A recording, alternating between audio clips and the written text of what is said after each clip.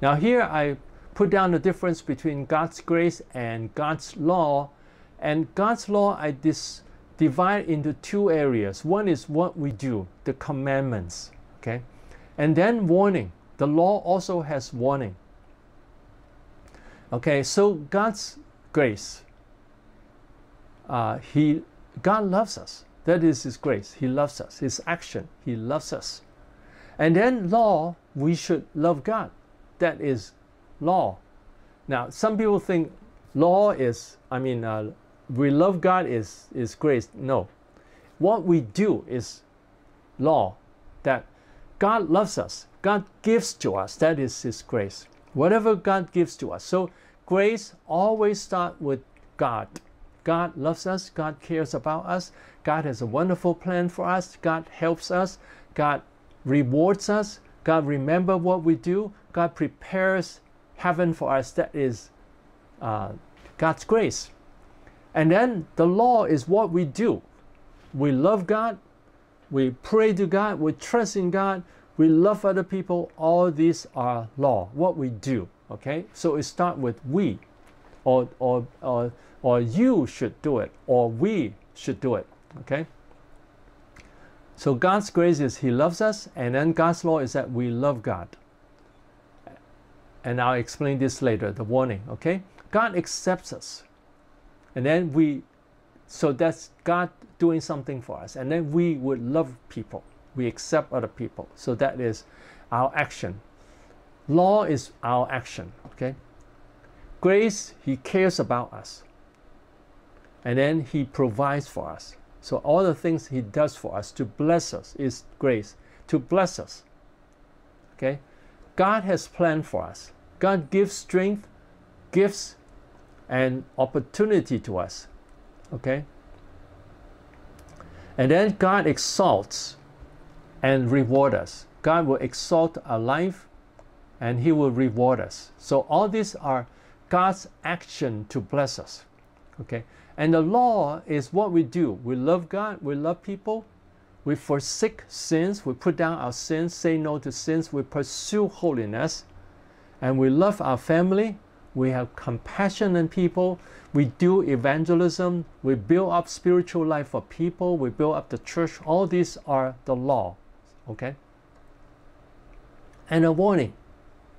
God disciplines Christians who are not faithful, who are lazy, who sins. God will discipline them. And God punishes them too. God can punish. The Bible does say that. And sin would destroy family, life, church, and future. So the warning in the Bible is that the fruit of the flesh is destruction. So if we sow to the flesh, we'll reap destruction. So when we sin, there will be destruction. Satan will come to destroy, come to steal, kill, and destroy. And we can lose our peace and our self-image. And the worst thing is that we can lose salvation. Okay? Now what I want to say is that the law is not bad. It's not bad. But we should not be motivating people with the law only. Now, motivating people with the law would be like this. You have to love God, we have to pray. Now, that's true. But we tell them, God loves you so much. When you love God, God is very happy. God will bless you. So we motivate people to love God, to obey the law by telling them the promises of God. That is what the Bible does. What Jesus and God does. They do that all the time. They give us the reason, the motivation to obey. But many Christians and even pastors, they just tell people, you have to do this, you have to do that. If you don't do it, God will punish you. There will be bad consequences. Now that is true. Those things are true. But the point is, we don't just tell people, you have to do this, if not, you'll be punished.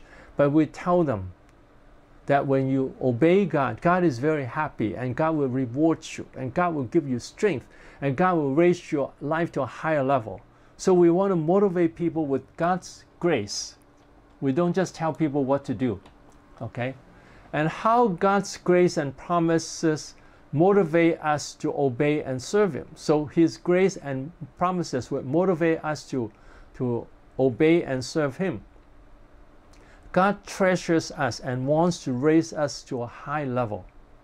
So He treasures us. This is the grace of God to motivate us to obey and serve Him.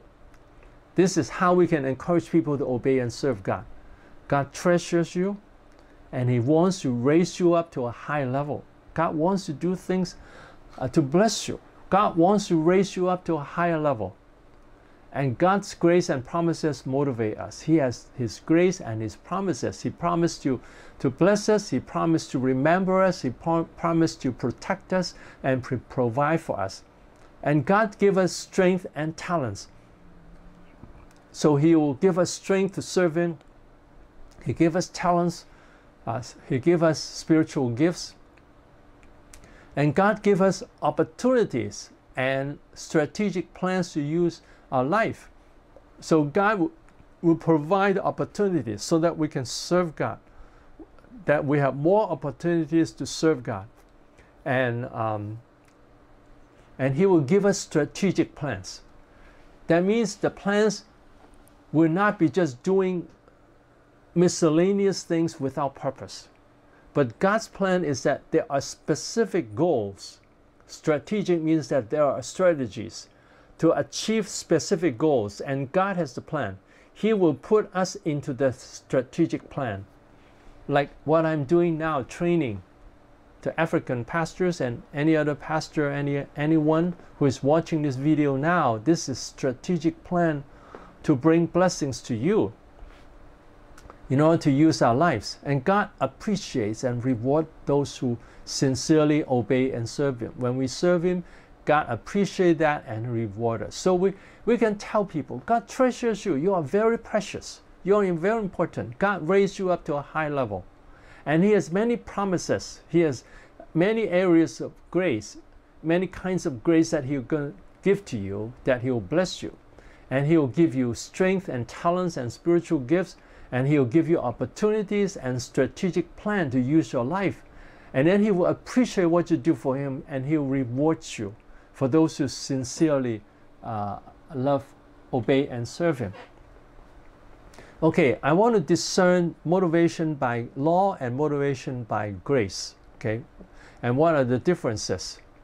Okay, now, when people are motivated by the law, sometimes they would have guilt. The reason is, if people just tell others, you have to obey, you have to put down your sins, you have to love God, you spend more time praying. Now, when people cannot do it, they will feel guilty. Okay, so that's where the guilt comes from. And because most people cannot do it perfectly well, that is why they have guilt. But motivation by grace would be filled with acceptance and forgiveness. That God accepts us where we are. Now, where you are, you might not be a very strong person, but whatever you do in your position, if you start to love God, God is very happy. So God accepts you even though you are not perfect yet. When you try and you try to improve, God is very happy and He will help you. He will bless you and He will forgive you when we repent of our sins. So that's the difference. But when people just use the law, just use the guilt, they will say, you still haven't done evangelism much. You still haven't obeyed God in every area. You still have sins. When people just point out the shortcomings of people, people will feel pressure. They are under pressure. We don't want to put people under pressure. We want to tell them, you are improving. So we look at the positive sides instead of negative sides. But many people look at the negative sides, even parents. Tell the children, you have to work hard now. That's true. You have to work hard. If not, you become, among Chinese, some Chinese would say, you become a beggar. You're good for nothing. But we can tell them, you're precious. God has a wonderful plan in your life. If you love God and obey God, God is very happy and God will reward you. So there are all kinds of reasons that you obey God and do your homework and study well, and God is very happy with you. That is motivation by grace instead of motivation by guilt. Motivation by guilt will be saying, see, you have done all these things wrong, you're not doing well, you're a bad child. This is motivation by the law and by guilt, by pointing out the problems only and what they have to do. And when motivation by the law, people are under pressure. But by grace is no pressure. Now, it doesn't mean that we don't try our best when we're under grace. Let me tell you, I can, all the ministry I do now, I do it voluntarily. I don't do it for pay. I can just sit back and rest and don't do anything. But I'm motivated to do it. All day long, from morning till night time, other than the time I spend with my wife, I spend praying, I spend eating and doing other things. All the time I have, I will keep writing and do training for people. I'm writing books to train people. And I help people all the time. That's what I do all the time. And I'm not serving with pressure. I'm saying, God is very happy with everything I do. Whatever I do for God, God is very happy. And God will remember all this and God will reward me. Now, when I serve, I don't look for the reward. But I know that God will reward me. I'm happy because of that. But I just don't just look for reward. I just want to bless people. So I have no pressure, even though I work very hard. From morning till nighttime, I don't waste my time. Okay, now when people are motivated by the law, they have a sense of failure. They always say, oh, I don't do well enough, I still have sin. But motivation by grace will say, okay, now you have sinned. When you repent of your sin, God is very happy and God will forgive you and God will give you strength to overcome your sins. And then when they have failure, we'll say, okay, now we learn from the failure. This time you fail in this thing, well, next time you try to do better. How can we do better? And then when you do better, God is very happy with you. Whatever improvement you have, God is very happy with you. So don't just look at what you have failed, but look at what we have learned from the failure, and whatever you do to improve, God is very happy. So then He would have a sense of accomplishment. And then when people are motivated by the law, they like to compare. They like to just compare. Oh, I do better than he. I'm better than he, or he is better than me. So I'm not happy. Now, when motivated by grace, people would praise other people. He's doing well. God is happy with him. I'm happy for him. He is loving God. He's obeying God. And then, motivated by the law, people would want to compete. They want to be better than other people. Now, it's okay that we want to do better than other people. It's okay. But we don't have a spirit of competition. At the same time, we want to do better. At the same time, we want to help other people to do better. We don't just want to be better than they. We just want to be better than me today. Tomorrow, I'll be better. I keep improving. So I want to improve, but I don't want to step down on people to make people feel bad in order to make myself feel good. I don't have to compete with people. I can compete with myself, but not under pressure. I'm not serving God under pressure. And instead of competing, I want to help other people. And helping people is also building up ourselves. Now, that is not, a lot of people don't understand. Some people say, okay, I'm better than you, I'm better than you. That is not the Christian way. The Christian way is that I'm willing to help you. When I help you, God is happy that I'm helping you and God will bless me. So I'm happy to bless other people. Blessing other people is blessing myself. And then when people are motivated by the law, they are critical of self and others. Then they will say, they don't do so well, I don't do so well, and then they feel guilty. But motivated by grace, they see the goodness of themselves and others. They will see that, thank God I have improved. And thank God someone has improved. So they will look at the goodness and the improvement of other people. Okay? Now, it's very important that we understand how come there is such a teaching of motivation by grace. Because God is the one who is doing it. God has given us promises that it's not hard to please God. In the following slides, I will show you how God is happy with anything we do. God is happy with anything any way we obey Him and love Him and serve Him. So it's not hard to please Him, even when we're not perfect. Whatever we try to do, God is very happy. Although it's impossible to be perfect, that none of us is perfect. We don't have to be perfect in order to please God. Now, people under the law, motivated by the law, they always say, I still have to improve, I still have to improve. Now, I want to improve, but I would say there is more room for improvement. God will help me, and I will continue to improve that. I can improve peacefully and joyfully. I'm not improving under pressure. But perfectionists, they are under pressure. They always say, I'm not doing well enough. I have to work hard. I have to work hard. Now, I work hard too, but I don't say I have to work hard. I say I gladly work hard. I gladly serve God, and God is very happy. So we don't have to be perfect to please God. Now, of course, I want to be more perfect. I want to be more perfect. I want to overcome all sins. I want to use my time in the best way to bless more people. I want to be more and more perfect, that my teaching can improve with time. But before I become better, I still know that God is happy with whatever improvement I make. Even a little child, they make a little improvement. God is very happy. So it's very important that it's not hard to please God. It's not hard to please God. Whatever we do, even a little thing, God is very happy. Okay, I'm going to show you the verses. So when we repent, the whole heaven rejoices. So even when we are not so good, when we have done something wrong, but when we repent, God is very happy with us.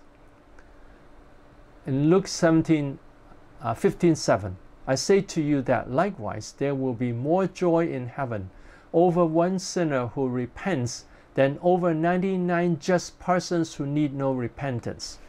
So in heaven, there will be more joy in heaven over one sinner who repents. One sinner who repents, the whole heaven rejoices. So whenever we've done something wrong and we repent, God is very, very happy. God is very, very happy. God will bless us whenever we repent. So we can say, God, you are so happy with me. You would bless me. Whenever I repent, you are very happy. The whole heaven will rejoice. So now I'm not happy that I have sinned. Now, of course, I try my best to overcome my sins. Whenever I have any sinful thoughts, immediately I will take care of it. I won't let the sinful thoughts affect me. And then if I have any sin, immediately I will say, I'm sorry for my sins, please forgive me. And then I trust in God's forgiveness. And then I'll say, God is very happy that I repent now. I don't just keep looking at my faults, my sins. But I'll say, when I repent, God is very happy, and God will for sure forgive me. That way I'm very happy anytime I repent. So I hope that we can encourage people. Whenever you repent, God is very happy, and He will bless you and reward you. So it's not hard. Even when we sin, when we fail, we ask God to forgive us, and God will forgive us. Okay, and we receive the spirit of adoption to sonship, not the spirit of slavery. So God give us the spirit of a son. God doesn't give us the spirit of a slave. Romans 8:15, for you did not receive the spirit of bondage again to fear, but you received the spirit of adoption, by whom we cry out, Abba, Father. So we did not receive the spirit of bondage, of being a slave to fear, but receive the spirit of adoption, by whom we cry out, Abba, Father. So God has given us the spirit to cry out, Abba, Father. You're my Father. I love you. Oh, Father, I love you. And you love me. I can relax in you. I can enjoy you. So God has given us the spirit of adoption, spirit of sonship. So God wants us to relax. God doesn't want us to be under pressure. He wants us to relax and believe that He is very happy with us. When we trust in Him and follow Him, He is very happy with us. We are His children. So Christians should always be happy that we are children. And it's not hard to be close to God. James 4:8, come near to me and he will come near to you. So when we come near to God, God will come near to us. It's not hard. Now some people think God is very far away because they say, I don't feel anything when I pray. We don't have to feel anything. But if we love God more, we can feel more peace and even love and joy. But even when we don't feel anything, we will say, God is happy that I pray to him. He will come to me and he will bless me. And also, Jesus said in John 15:4, remain in me as I also remain in you. When we stay in Jesus, he'll stay in us. So it's not hard to be close to him. He'll for sure come to bless us when we come to Jesus. In John 15:5, have an intimate relationship with God. It's not difficult.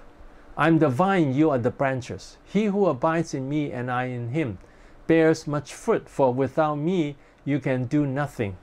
So Jesus is the vine, we are the branches. This is a figurative language, that we are like the branches connected to the tree, to the vine. And he who abides in Jesus, that Jesus will also abide in him, and he will bear much fruit.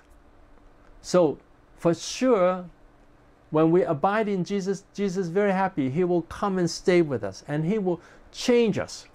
Now, in order to change us, God takes a lot of steps. He will give us the motivation to come close to God. He will teach us how to pray. He will give us peace and take away our burdens when we come to him and give us joy. And he will give us motivation to spend more time with him. Then he changes our inner qualities so that we will bear fruit. Now, these are the ways that he blesses us, his grace. When we talk about grace, it's not just salvation grace, okay? Please remember this. Grace is not just salvation grace. It's all the things God does to bless us. That is grace, okay? So in order for us to bear fruit, let me say again, how many things does he do? First, the Holy Spirit moves in us so that he will draw us to him. He will attract us to come to him. He will give us peace and take away our burdens when we come to him. And he will give us love and joy and bless us and give us strength. He will give us stronger motivation to continue to come close to God. And then he will reward us with more strength when we spend more time coming to him. And he will change our life so that we'll bear much fruit. The fruit of joy, of peace, of love and kindness and goodness. And also we will have the motivation to bless other people. And then when we do all these things, God is very happy with us and he will reward us. So there are a number of things that he does. So it's very important to learn from this teaching of mine. It's actually from the Bible that God does a number of things in order to bless us. So it's not hard to come close to him because it is him who first attracts us to come to him. Okay, so this I hope you try to remember, these few points, what God does in order to attract us to come to him and to bless us and strengthen us in the process.